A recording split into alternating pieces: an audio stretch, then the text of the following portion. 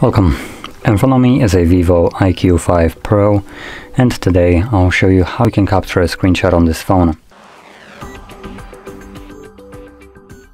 So, to get started, you will want to open up content that you wish to capture, and I'll be using just the home screen as an example for this.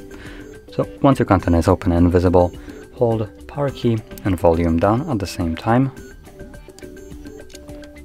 You'll get a sound along with this pop-up right here with a option for long screenshot, or the second one was share. So if you plan to capture a long screenshot, you need a content that can be actually scrolled down. As an example, settings would be one of those where you can just continuously keep scrolling down. So we can utilize that there. Here we don't really have anything.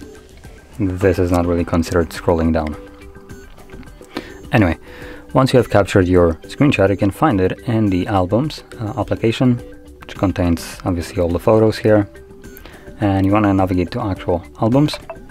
And in here, you'll see Screenshots folder, or album, depending how you want to call it.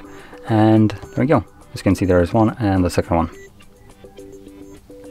So that is how you can capture a screenshot on this phone, and also where you can find that screenshot.